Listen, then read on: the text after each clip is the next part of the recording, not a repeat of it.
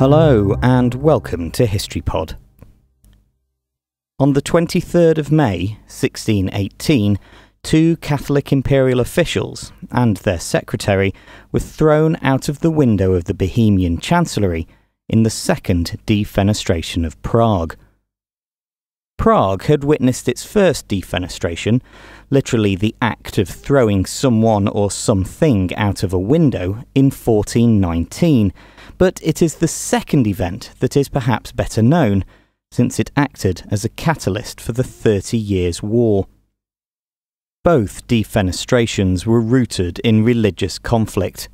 The latter came after the newly elected Catholic king, Ferdinand II, encouraged his cousin Matthias, the Holy Roman Emperor, to end the construction of two new Protestant chapels in the Bohemian towns of Broumov and Hrob.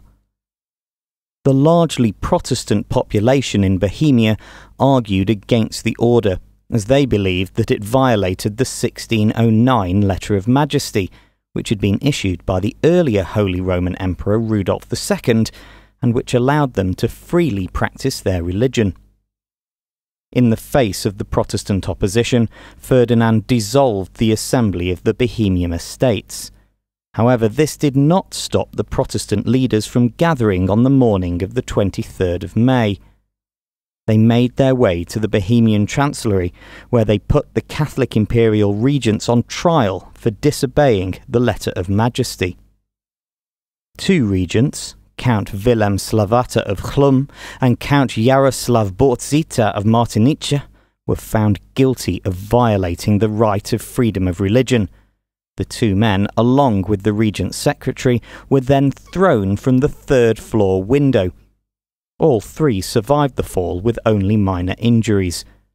Catholics claimed that they had been saved thanks to divine intervention, while Protestants maintained that they fell into a dung heap. In the aftermath, both Catholic and Protestant forces began gathering for war.